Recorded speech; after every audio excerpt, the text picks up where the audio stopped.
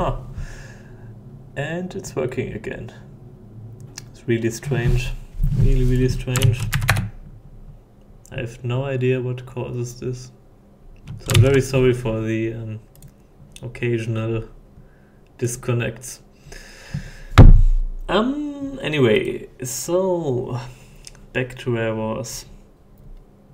So basically I'm tracking the cost, ship size and so on of every player at each mission which they arrive at.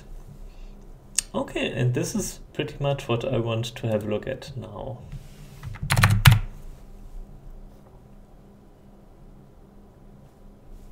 Okay, so in order to do this, I'm going to use the aggregate command, and I'm going to aggregate, for example, first of all, let's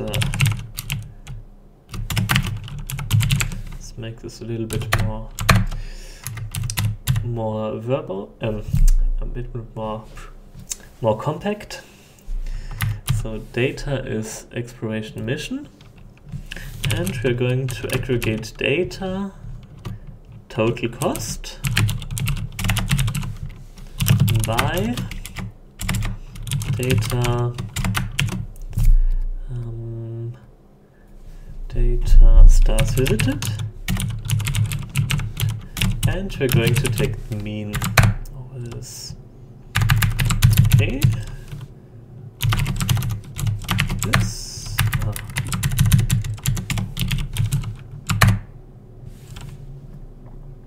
Okay. Okay. Nice.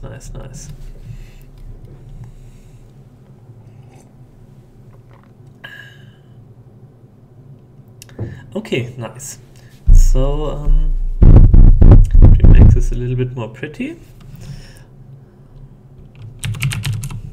Stars visited is this, and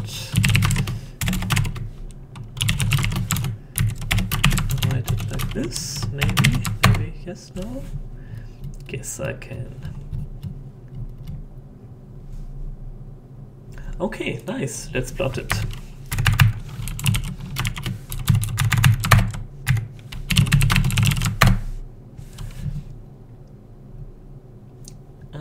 Yeah.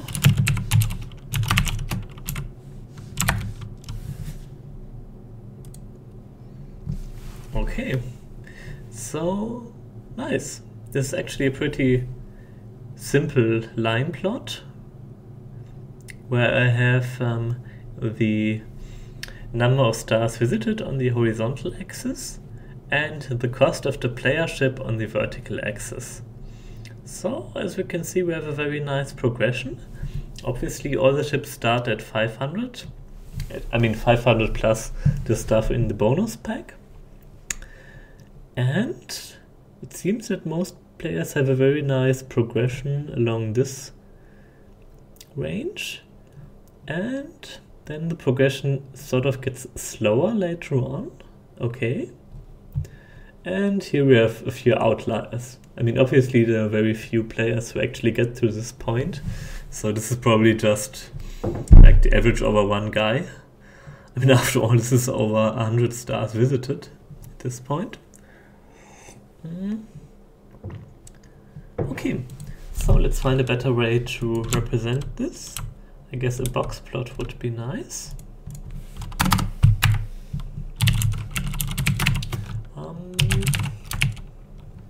Data total cost by data, what was it, stars visited. Yeah, this is basically it, but I guess it's a little bit too too much information on one plot.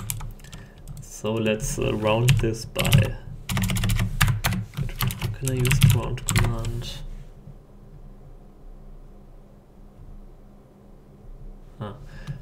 Okay, so let's make round of stars visited divided by 10 times 10.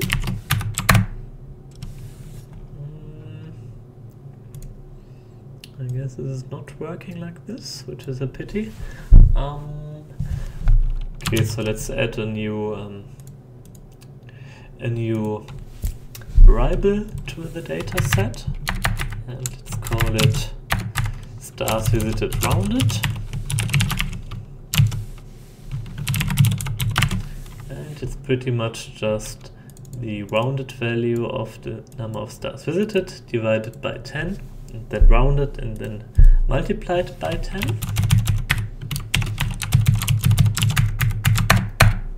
Okay, and then we take stars visited rounded. Nice. And finally, let's make it blue so that it looks nicer. Light blue.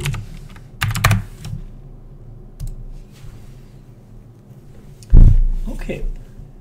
Okay. Interesting. Interesting. So basically, this box plot is pretty much the same as the dot and line plot which I had previously, but it gives us much better impression of the distribution of everything. So basically, the black line is the median, I think, and these bars represent like one standard deviation around the median, and these notches represent, I think, like 90% interval or 95%, and these are the outliers. So there are many people who, I guess this must be a bug, honestly. I don't think it's possible to have like a 5000 value ship right at the beginning, but maybe it's a bug. Maybe someone's cheating, I'm not sure. And then it goes on like this. What's your favorite language to write in? I guess it depends. I mean, for small stuff, I prefer like script-based languages, like Linux command line tools, for example, like SCD or awk, or you know, like simple stuff which I can concatenate. And for more complex stuff, I guess I'm using Java a lot, or like mJava, which is like a dialect which I wrote for Java. But I also like languages like Ruby or Ruby, Groovy, and other stuff. I used to write in C++ a long time ago, but I haven't really gotten back into it since then. Okay.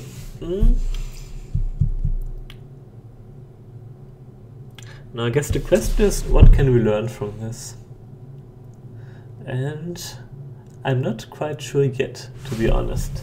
So the players are progressing a lot in the first 50 stars they visit, and afterwards progression gets a bit slower. But I think 50 was also about the number most people take to complete the game. So let's look at that again.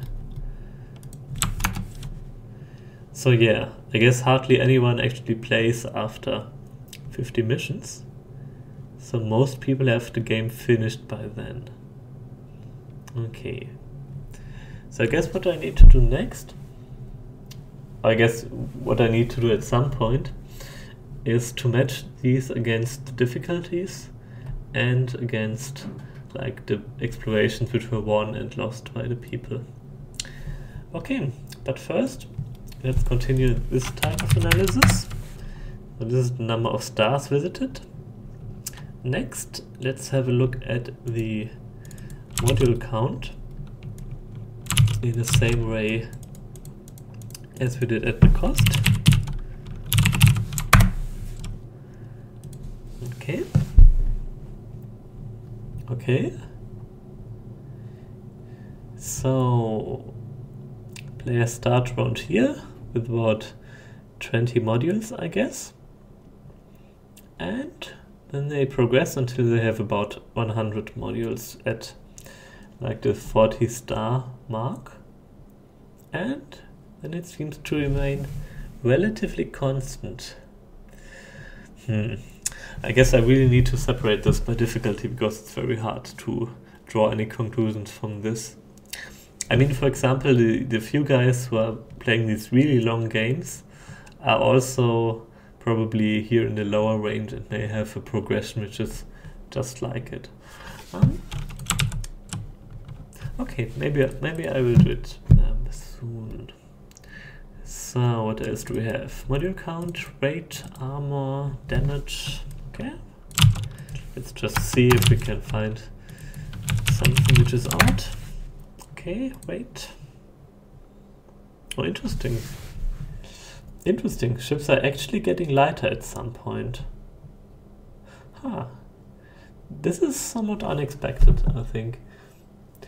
So it seems that people are not really increasing the ship size at some point, but they are rather increasing the ship value by replacing modules with lighter versions of these modules.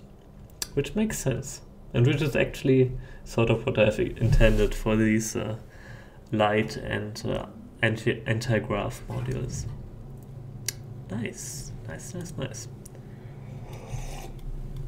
So then we have armor, probably not as exciting, and we have damage.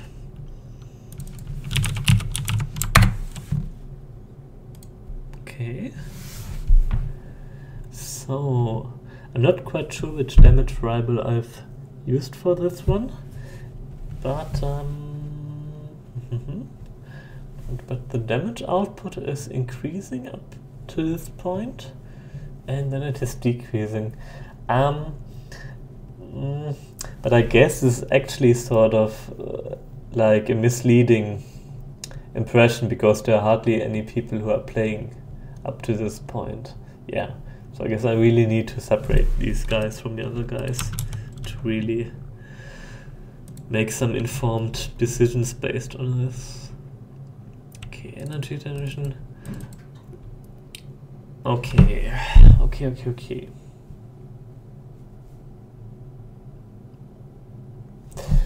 Okay, so how do we do it? I guess the easy way would be to